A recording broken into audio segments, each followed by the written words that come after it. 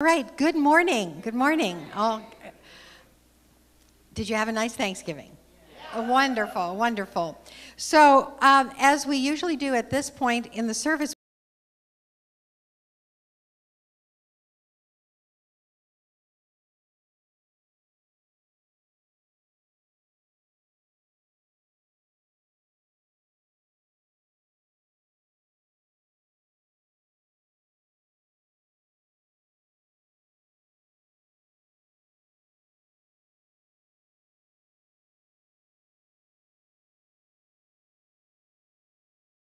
and all of that, but you get this wonderful little book that's called How to Speak Science of Mind.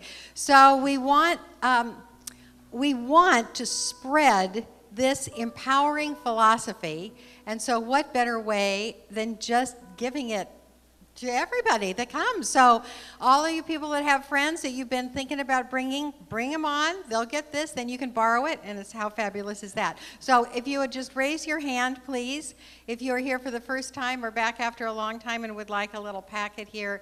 And I want to welcome you so warmly, hoping that you will introduce yourselves personally to me. I would love to meet you.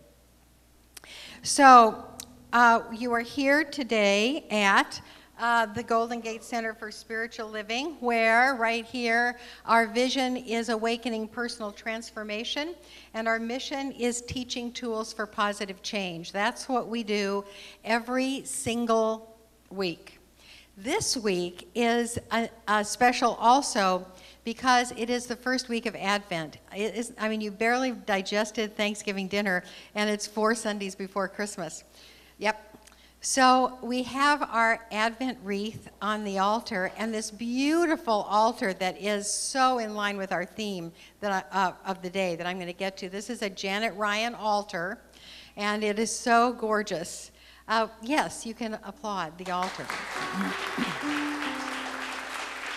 So the way we do Advent is a little bit different here. The whole idea of the season of Advent is that we are anticipating something wonderful. We are anticipating, if you have been raised in the Christian tradition, you are anticipating the birth of the baby who became the greatest teacher that ever lived, and that is what we are waiting for. And if you're in a more inclusive tradition, we also honor the elements of earth, the plants, the animals, the people, and then the baby. So we kind of include everything.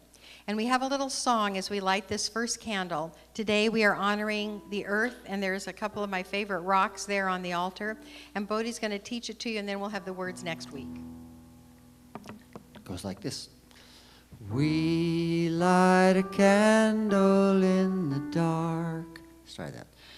We light a candle in the dark to greet the newborn sun, to greet the newborn sun.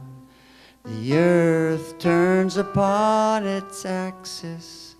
The earth turns upon its axis. A new year is begun. A new year is begun. That's how it goes.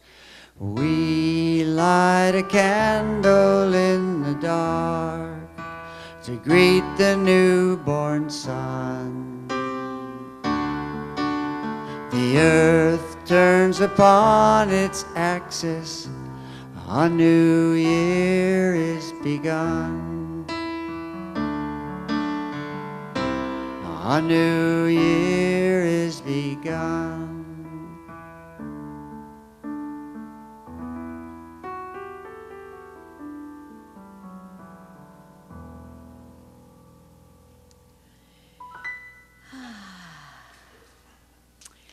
So next week we are going to honor the plants, and so if you have a sacred plant that you can put on the altar or near the altar, you're more than welcome to bring it. So our global vision for this whole year is a world that works for everyone. So this week, because our theme is about eternity, I would like to expand our vision of the world as big as we possibly can, go bigger than the world today, and to consider that we have a universe, that we have a multiverse, that we have an eternity, we have an eternal realm, we have a never-ending source that really does work for everyone.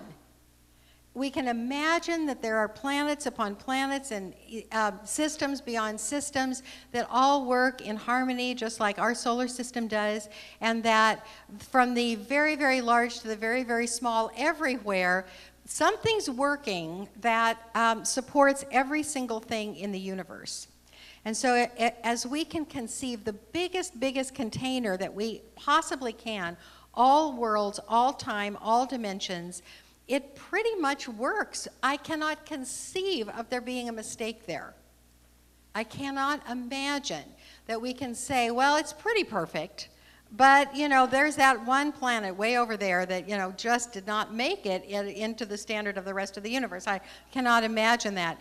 So when we think as big as we can, when we think of eternity, when we think of the eternal, we are automatically drawn to those souls that are not on this planet, the souls that are coming in, the souls that have recently left. And so I want to share with you, if you do not know yet, that our precious and beloved Herb Shoynton passed since we were last together. In fact, he passed right after he listened to or watched the streaming video last Sunday. And his dear family is here. His daughter Claudia, his granddaughters Erica and Chris are right there in the fourth row, right, looking at him right now. And so what I thought I wanted to do, because, you know, Herb followed Bill Walker, who recently left this earth plane, to remind us all that they are very alive and well in the eternal realm. They are experiencing, I believe, the perfection of eternity. That as we think of Herb, the most recent ancestor, that we honor him, that we send him love and gratitude, and believe that he's actually, I spoke to one of his granddaughters today and his daughter and said, you know, he's here with us. And usually right over there, and yeah, right there, right by Joe. There he is, right by Joe in his place. So I thought it would be nice if we called in the ancestors that we remember, beginning with our ancestors from this community. So I'm going to say a couple, you know, Bob Plath and Doris Jones.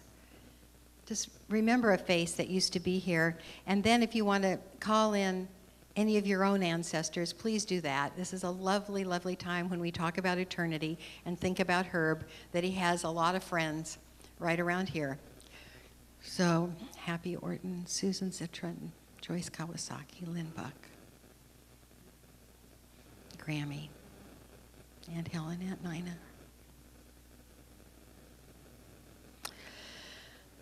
Well, it's gotten very cozy in here. Very, very cozy. So we're going to go kind of back and forth between the realms today, if you don't mind. It's a very big and important skill for a spiritual artisan to be able to do. So when we think about this realm, so present, so firm, that where we co-create, and that saying that we have been talking about, a world that works for everyone. Let's go back to this planet, this beautiful blue-green marble with all of us interesting people on it, and say that we are working on making a world where all races, nationalities, financial statuses, ages, genders, people with differing religions, political persuasions, eating habits, and sexual preferences feel comfortable at home, and that they have a reasonable expectation that their needs and the needs of their family and friends can be met. I would feel that if that were my felt sense when I got up and walked through the world, that we do have a world that works for everyone, and so I believe we have some work to do. And so that's one of the lovely parallels when we celebrate this first Sunday of Advent and realize that the very rocks that we walk on, the earth that we walk on, love this tilt and anticipate the birth of the sun as it comes at the winter solstice. This realm can feel pretty dense, and actually, we like it. I think we chose to come here. I know every one of us chose to come here, and one of the reasons is we like the firmness. We like the feeling of gravity. We like the feeling of being held to this planet. And so, when we think about the eternal realm and this pocket in it, and think about all the realms working together for our soul's development, it is an amazing thing to contemplate, especially since this month we are now finishing up the theme of wholeness. So I want to just suggest to you that these stacks of reality and the interpenetration of the realms remind us that every single realm is whole, complete, and perfect in itself, and that the whole system is whole, complete, and perfect. And actually, the more we can tell ourselves there's no mistakes anywhere, there's no, God did not make any mistakes anywhere, then when we look at something very distinct within one of the realms, we can say, well, maybe there's nothing wrong here. And I think that I'm wanting to say that to myself right now. There is really nothing wrong in this realm. And so I repeat it and repeat it to myself. The quote today, I love this quote.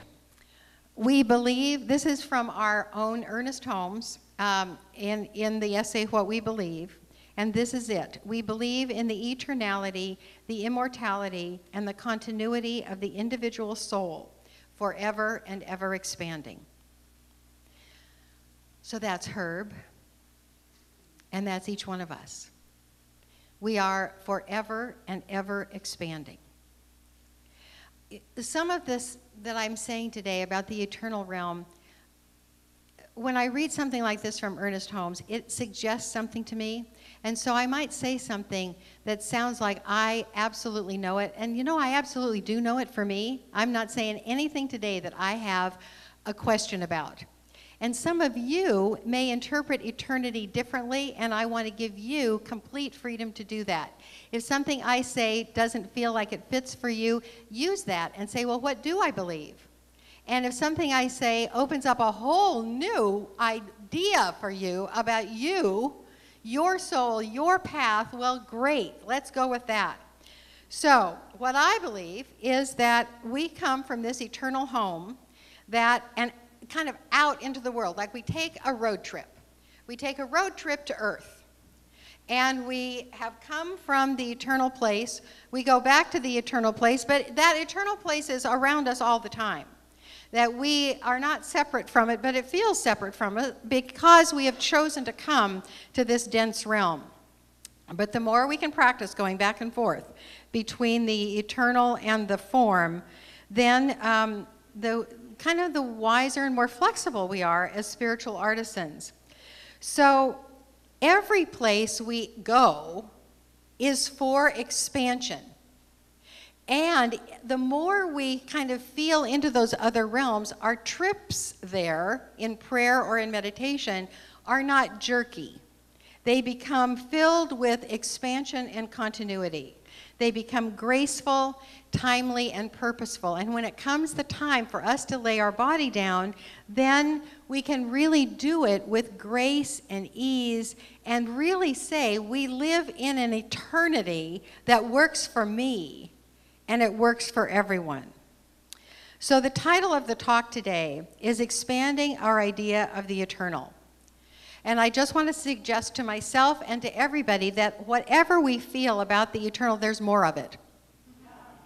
And so we can have that experience of expansion even today as we contemplate it. Looking back at this sweet quote once again, we believe in the eternality, the immortality, and the continuity of the individual soul forever and ever expanding. Our soul, Herb's soul, all of the souls that we called in are all immortal. We're immortal. We're immortal right now. We don't wait until we die to be immortal.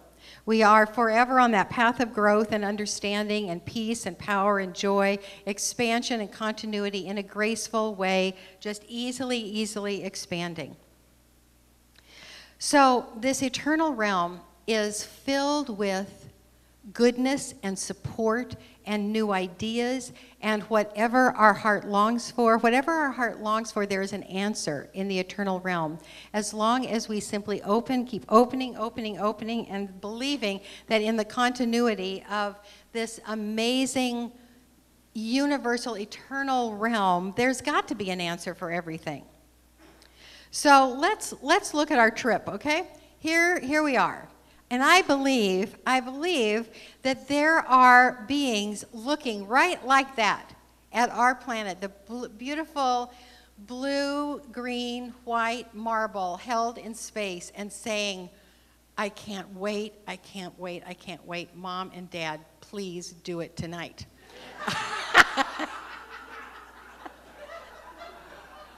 That's what I think. I believe it.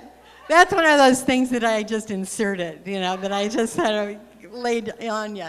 So here we are.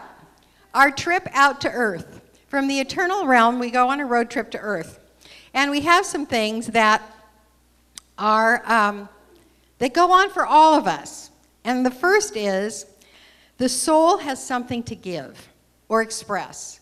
We have something that only we can give to this earthly plane. And we have to give it, or we become very crabby, to say the least. And if you don't know what it is that you have to give, ask. Ask. When you go to sleep tonight, when you pray tonight, when you think of the ancestors that are all around you, say, give me a clue. I'm willing to give what I came to give. Give me a clue what it is. Next, the soul has something to learn. I believe that part of what we come to learn in this earthly realm is how to get along with all the other souls that incarnated with us. And so we have lessons like forgiveness and patience and oneness that we can only learn in a dense realm like this. Because I think those kinds of things are really easy and second nature in the eternal realm, so we come here. And then we have something to enjoy. Our senses were made for enjoyment. And so I want to just give you complete license to taste things and smell things and feel things and listen to beautiful things and look at beautiful things and to feel that gratitude that comes when our senses are excited and served. So we may not be aware of all these things, and what is also true is that we have helpers. We have helpers that help us accomplish these things in sometimes surprising ways. And this is what I really want to share with you today. Well, I want to share all of it with you today, but this, I'm pretty sure this little story is going to have application to everybody, and it might be a little less graceful because I have to hold the microphone and turn the pages, but we'll see. It's called The Little Soul and the Sun, and it is about how we all help each other in our life lessons. So I'm not going to read the whole thing, but you can see there's a little soul in the eternal realm. And it's once upon a time there was a little soul who said to God, I know who I am. And God said, that's wonderful. Who are you? And the little soul said, I'm the light. And so God said, well, that's right, and you are a very special aspect of the light. And so the little soul contemplated that and said, well, what part of the light am I? And God said, well, what do you want to be? And the little soul said, I know, I want to be the special part of the light that is about forgiveness. I want to be the light of forgiveness. So it goes through a few more pages, and God said, there's really nothing to forgive. There's nothing to forgive. And the little soul just really said, well, I've heard of that, and I really want to do that. Then another little soul goes, that just then a friendly soul stepped forward from the crowd. Not to worry, little soul, the friendly soul said, I will help you. You will? The little soul brightened. But what can you do? Why, I can give you something to forgive. You can? Certainly, chirped the friendly soul. I can come into your next lifetime and do something for you to forgive. And so they had this conversation, and the little soul said, well, why? Why would you do that? Why would you lower your vibration? And the little soul said, simple. I would do it because I love you. So the friendly soul starts getting into the little chest there and pulling out the dark clothes and saying to the little soul, I will come into your next lifetime and be the bad one this time. I will do something really terrible, and then you can experience yourself as the one to forgive. And so she's starting to put on the darkness. And then the little soul says, what can I do for you? You are such an angel to be willing to do this for me. It's getting very dark now. And so the little soul says, in the moment that I strike you and smite you, in the moment that I do the worst to you that you could possibly imagine, in that very moment, and the little soul says, yes, yes, remember who I really am. And the little soul says, oh, I will, I promise. I will always remember you as I see you right here, right now. I will always remember you. Good, says the friendly soul, because you see, I will have been pretending so hard that I will have forgotten myself. And if you do not remember me as I really am, I may not be able to remember for a very long time.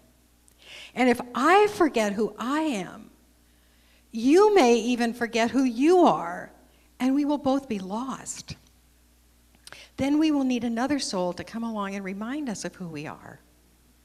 No, we won't, the little soul promised again. I will remember you, and I will thank you for being this gift, the chance to experience myself as who I am. And so they go off to their trip out to the world. And God says, always remember, God smiled, of course, not concerned one bit, I have sent you nothing but angels. Well, just think about that with the political process. Everyone in our lives is either a lover or a teacher. All of those that we would forgive are definitely our teachers. So, we come in as an arrow. We are all arrows. And authors as diverse as Khalil Gibran and Ernest Holmes say the same thing. This is what Ernest Holmes says in this thing called You. The soul is the one triumphant, indestructible, and unconquerable thing you possess. Shot from the invisible into this experience, it constitutes your great reality. There is no death. It is impossible for you to die. Stop trying to die and learn to live. And from Khalil Gibran, you are the bows from which your children as living arrows are sent forth. The archer sees the mark upon the path of the infinite, and he bends you with his might, that his arrows may go swift and far. Let your bending in the archer's hand be for gladness, for even as he loves the arrow that flies, he also loves the bow that is stable. And so it is that all of us are the arrows and the bows, all supporting one another in this earthly experience that is a pocket in the middle of eternity. So if you look at this from this big view of the soul,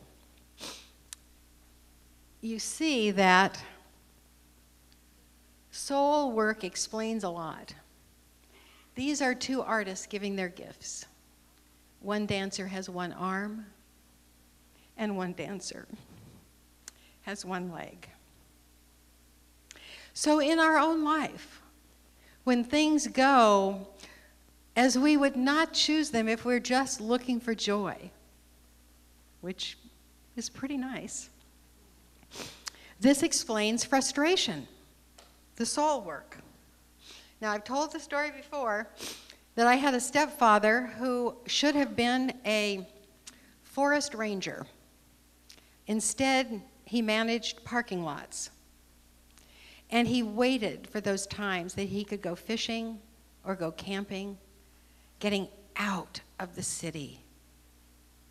He went into business because his family wanted him to go into business.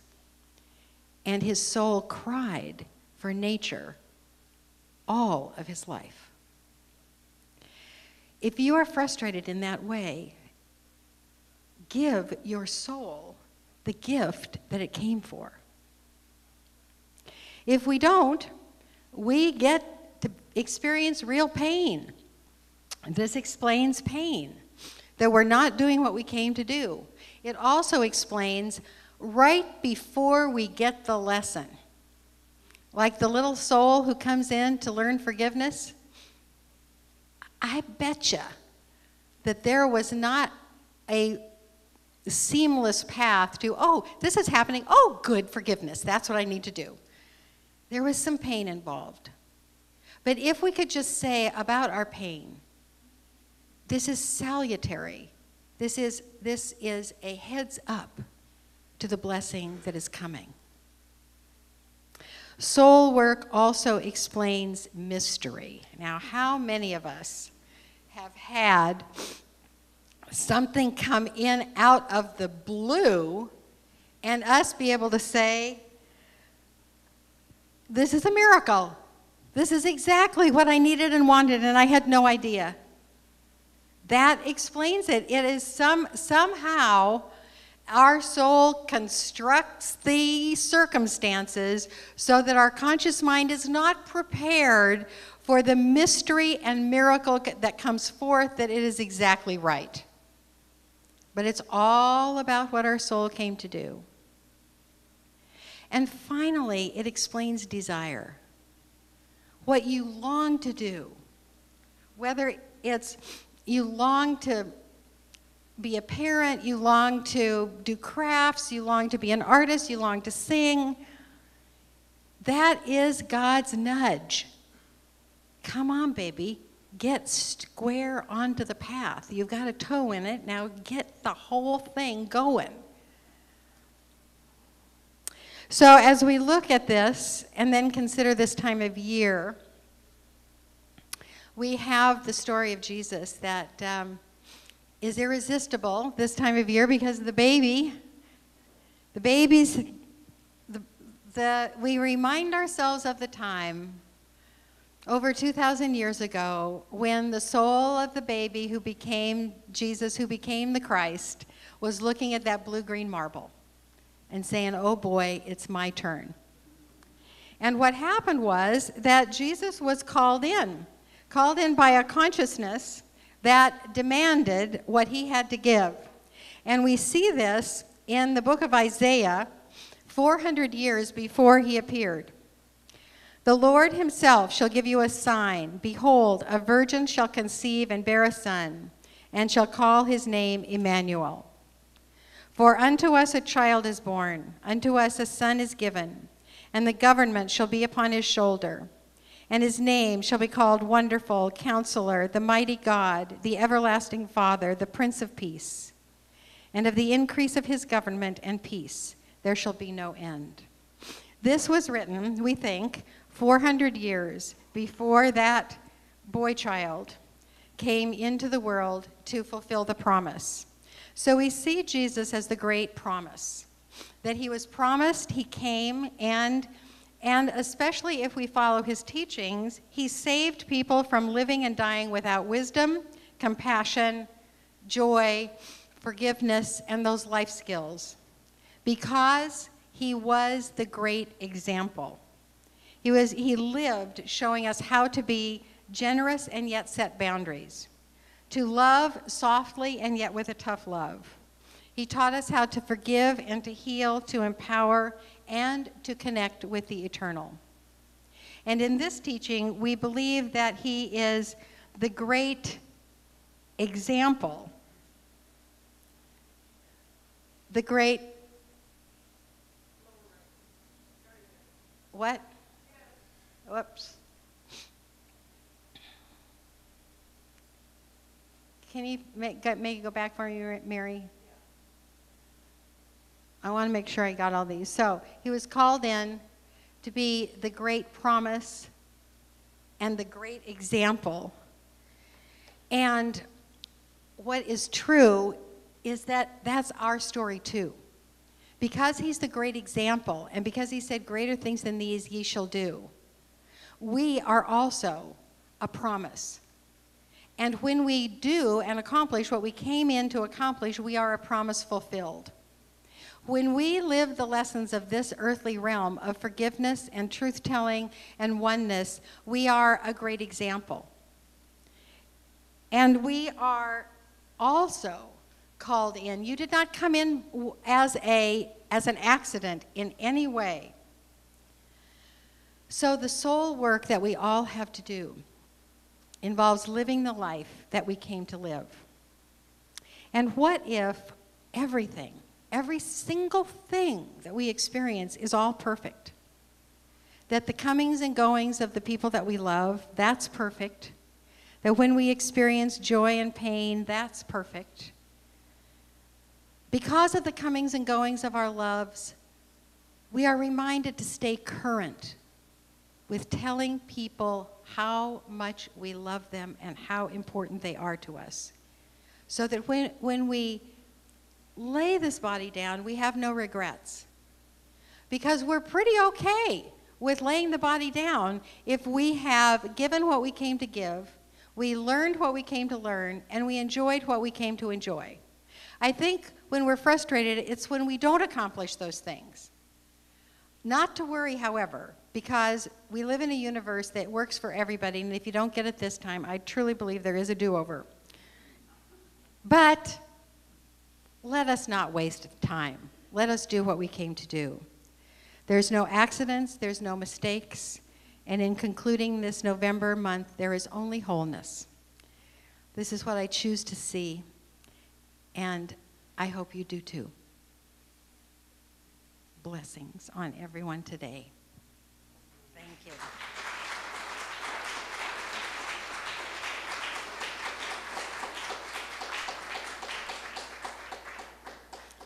So our spiritual principles are,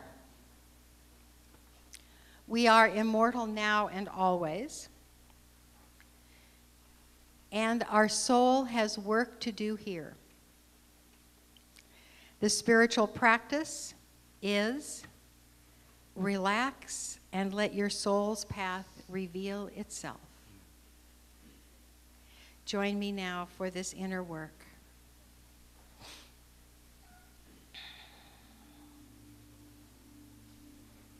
This inner work has a couple of parts to it.